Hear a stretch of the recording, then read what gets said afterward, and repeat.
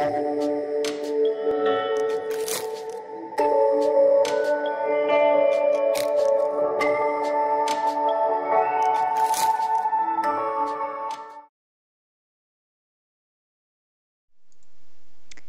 Friday, everyone. Today's April 3rd, 2020, and you made it through your first week of online learning.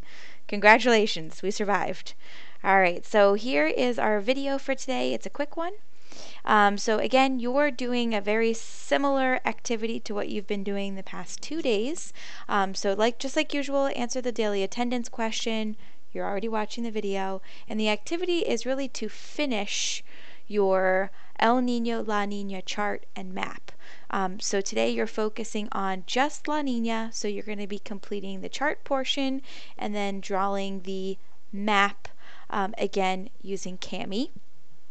And then when you're finished, you will submit that. You will turn that in to me in Google Classroom. So make sure you click the turn in button so I can see them. And then you will work on a forecasting practice that I put together for the test on Monday. Just an extra word about the test on Monday. It is in a Google form. Okay? The Google form will lock you out of your internet access, but you may still use your notes. So before you take the exam, make sure that you have yourself ready. Make sure you have your binders out, make sure your notes are ready. If you need to have something printed out from Google Classroom, print it out. Just make sure you have everything ready to go so you can take that exam on Monday. You can take it just like any other assignment anytime on Monday, but it has to be Monday, anytime from 12:01 to 11:59. Anytime during that time period. Also, it is not a timed exam, so you don't have, a half an hour to take it. You can take it over the course of 3 hours if you want to. Okay. If you have any questions about the setup of the exam or any topics in the exam, please post them in the Padlet site and I will answer them as soon as I possibly can. There is forecasting on the test. That is why today's practice session is about forecasting. Okay? And it is a Google form, so you will find the answers right away once you submit your own.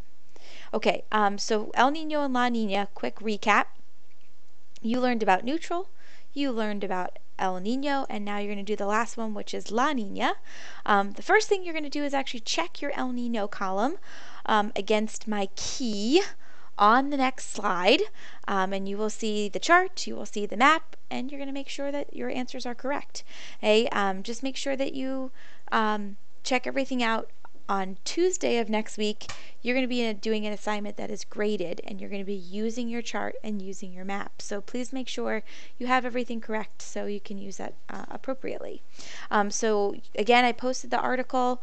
You're going to use that to fill out the La Nina column. You're going to use that to fill out your map in Kami. To get access to those, you can go back to previous posts or you can pull them up in your Google Classroom folder. Whatever works better for you, but you can go back to those same documents that you were working on yesterday and Wednesday and continue to work on those guys. Hey, and again, on the next two slides are the answer keys, and then when you're finished finally with all the short-term climate change information, then you will complete the Google form posted for practice for Monday's test.